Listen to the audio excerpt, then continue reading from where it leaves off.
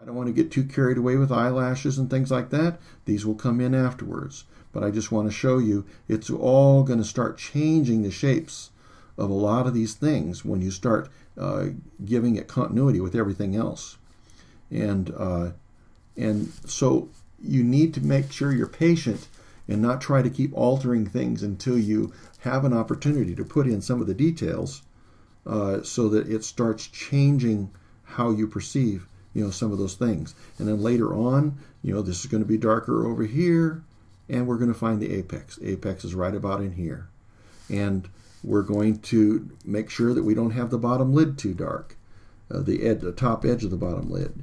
And so we're going to come later and we're going to put eyelashes out here on this outer edge.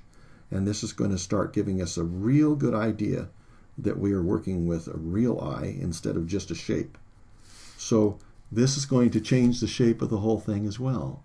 And so then we have a highlight here, partly because our light's coming from this direction and we want to have the bridge of the nose be, this is deep enough that the bridge of the nose is actually shading all this in here, but we want it to get lighter and lighter and lighter until it gets to that brightest place, and then it's a little darker over here. So this is what this dark print is going to do for you as well. And actually, oh, here it is.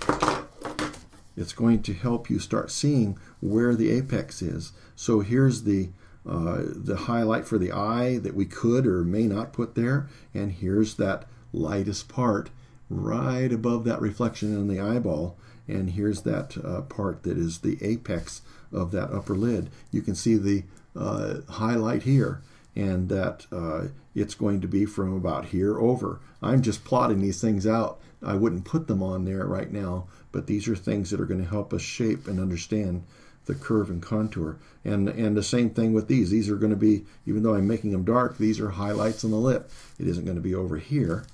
We're going to want to gradually have, and look very closely, this lip is coming up and going underneath this one, and this lip extends over farther than this is coming up in meeting.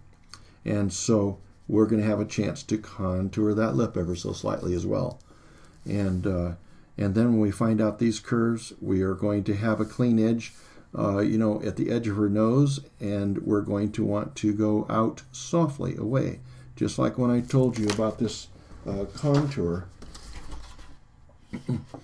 We have a difference between these two.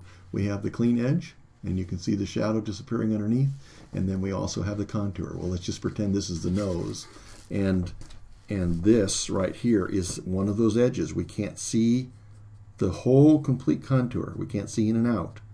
We have to be able to have a clean edge so that we can fully take advantage of the contour we have in making up the nose. It looks like maybe this goes a little bit more like so too. And so here we have a clean edge. Yeah, here's the clean edge here. And then we'll have maybe a little bit more of the inside of the nostril here.